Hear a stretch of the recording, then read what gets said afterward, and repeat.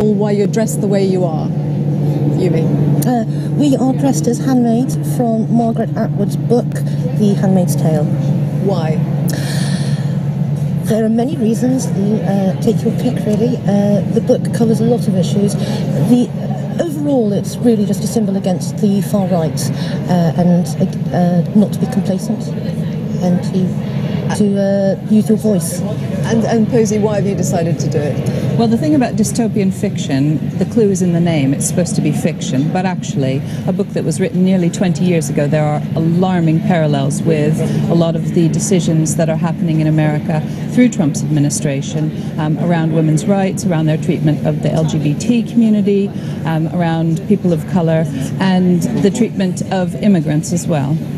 Just going to interrupt you for a moment because the convoy is just leaving Buckingham Palace behind me, and you can see that extensive convoy, those vehicles brought in for this visit as they were last year.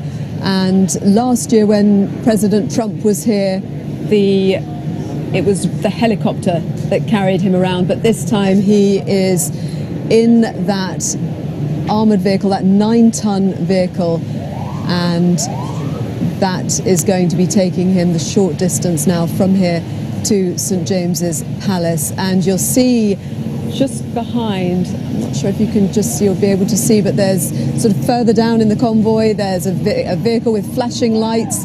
That is the ambulance that carries the president's blood. That is always the case whenever a US president travels. And so that convoy carrying the president, the first lady, and the entourage, just going that very short distance, but it is going to mean that he's going to see the protests on the ground. Last year, in order to avoid having to come face to face with the protesters, as I said, the president travelled around by Marine One, and one of the events was Blenheim Palace outside of London.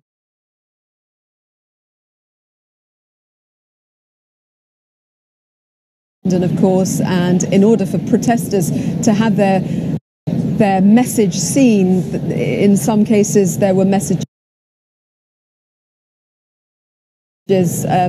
carved in the form of crop circles on the ground, but here he may well be able to actually hear, but certainly see the protesters who are going to be out in force around London today. Well, as I said, we are joined here by two protesters, and it's Yumi and Posey. And Posey, you were just explaining what it is that you are concerned about the Trump administration, which has made you dress up as you are today and go out and protest. Sure. I mean, speaking as an American, we're at a very dark point in our history. The Trump administration is being ruled in a very despotic way.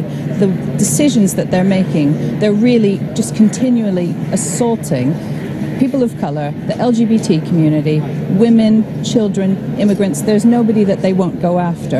And it's really important for us and for our other protesters that we're going to be meeting up with today that we are standing up and saying, we see you, we hear you, we are your allies, and we will not tolerate this. So when you say continually assaulting, explain more about what well, if you look at all the decisions and the changes that have been made across the last 2 years to women's rights, take the recent situation around that abortion is no longer legal in Missouri.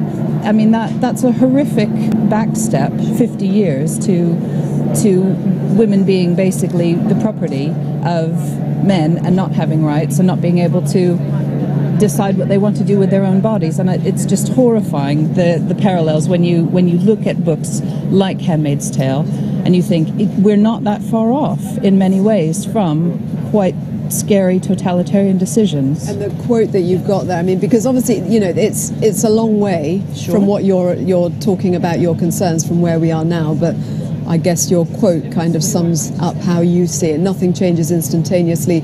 In a gradually heating bathtub, you'd be boiled to death before you know it. Absolutely, absolutely. And I mean, a lot of people are saying, why are we bothering to stand up and say anything? Will it change anything? Will Trump see this? Will he care? Will it matter?